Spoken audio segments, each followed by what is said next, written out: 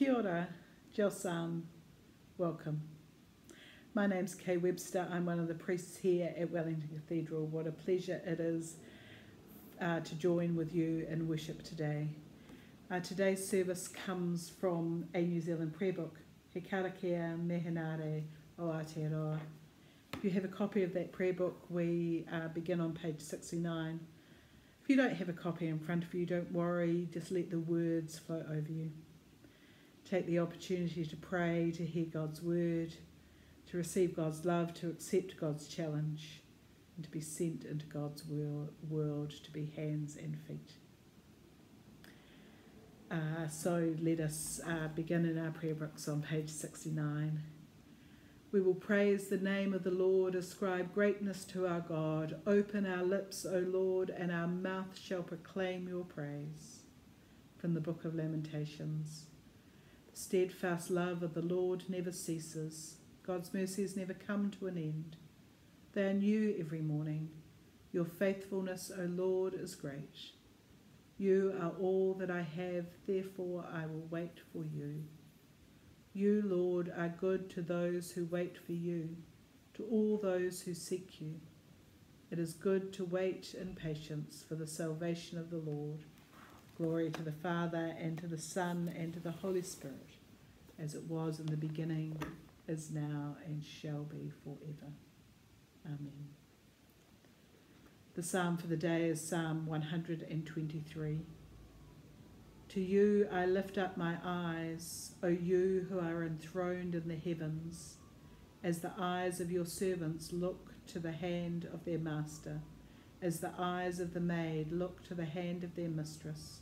So our eyes look to you, O Lord, until he has mercy upon us. Have mercy upon us, O Lord, have mercy upon us. For we have more than enough contempt.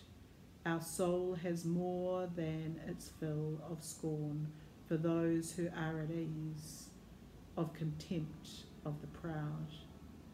Glory to the Father, and to the Son, and to the Holy Spirit, as it was in the beginning, is now, and shall be forever. Amen. We're continuing to read through the letter to the Hebrews. We have just in the last few days we have read through a list of ancestors of our faith, of Rahab and of Moses' mother, of Moses, of Abraham, of Joseph, of the many people that by faith have acted. And so here we are picking up in chapter 11, verse 32. The question is asked, what more should I say? For time would fail me to tell you of Gideon and Barak and Samson, of David and Samuel, and of the prophets, and of the woman of our faith too, who through faith conquered kingdoms, administered justice, obtained promises, shut the mouths of lions, quenched raging fires, and escaped the edge of the sword, won strength out of weakness, and became mighty in war, and put foreign armies to flight. Women who received their dead by resurrection, others were tortured, refusing to accept release in order to obtain a better resurrection. Others suffered mocking and flogging, and even chains and imprisonment. They were stoned to death, they were sawn in two, they were killed by the sword. They went about in skins of sheep and goats, destitute, persecuted, tormented, of whom the world was not worthy. They wandered in deserts and in mountains, in caves and in holes in the ground.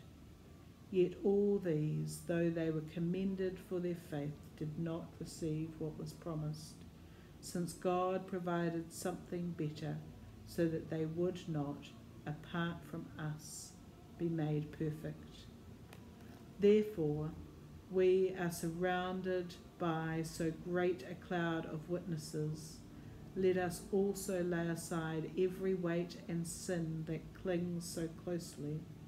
Let us run with perseverance the race that is set before us, looking to Jesus, the pioneer and perfecter of our faith, who for the sake of joy that has been set before him endured the cross, disregarding its shame, and taking his seat at the right hand of the throne of God. That's our invitation to look towards Jesus. I don't think we need to say any more. But let us sing this ancient song, the song of the church. We praise you, O God, we acclaim you as Lord. All creation worships you, the Father everlasting. To you all angels, all powers of heaven, cherubim and seraphim sing an endless praise. Holy, holy, holy Lord, God of power and might, heaven and earth are full of your glory. The glorious company of apostles praise you, the noble fellowships of prophets praise you, the white-robed armies of martyrs praise you.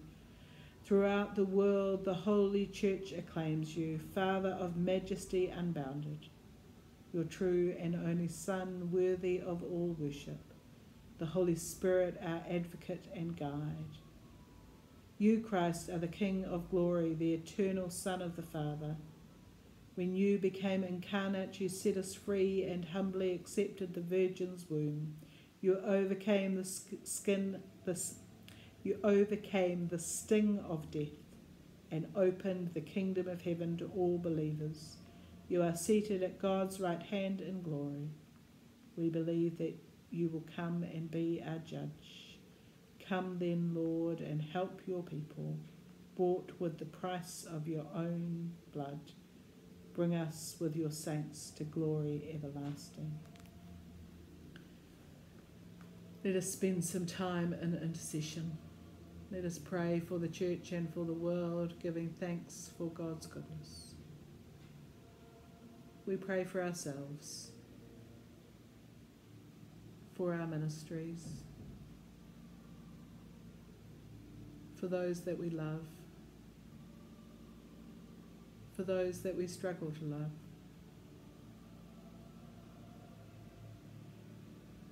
We pray for this cathedral parish, for all those that offer ministry here. We pray for the choir and for the bell ringers, for those that greet, for those that open your word, for those that video services, for those that type pew sheets, all of those things, O Lord. We pray for the ministry team here, especially for Katie. We pray for our neighbourhoods. We pray for those that are vulnerable in our neighbourhoods, for the youngest and for the oldest, for those that live with fragile health. We pray for those in our neighbourhoods who appear to be powerful. Loving God, bring humility into their lives. May they seek to be people of wisdom and of justice. We pray for our city, whether that is Wellington or elsewhere. We pray for the leadership. We pray that wisdom and justice may be the focus of each of their decisions.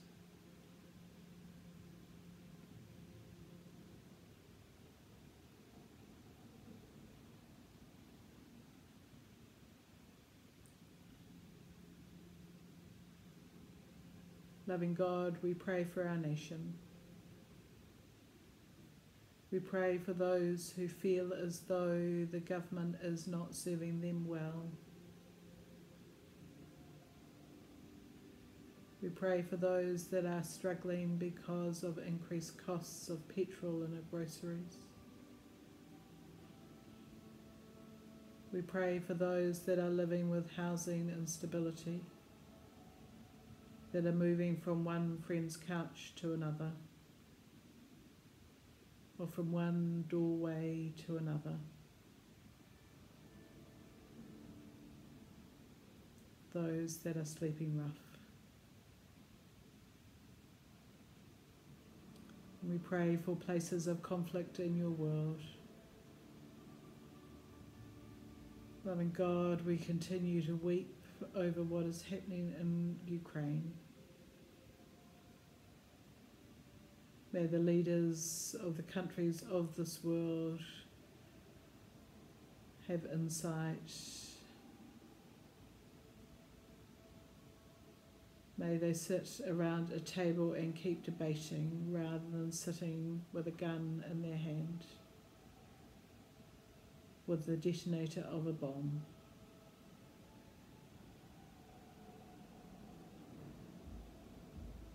All this we pray in the name of Jesus, the risen Christ.